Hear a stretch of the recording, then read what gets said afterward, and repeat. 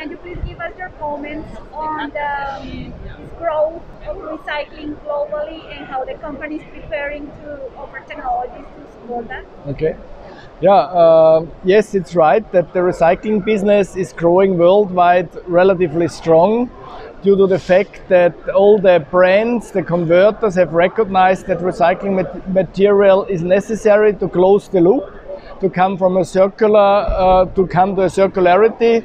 And we as a EREMA group have in our portfolio a quite big brands like PureLoop, EREMA, KeyCycle, and with all these companies we have the possibility to bring a good technology to the customers.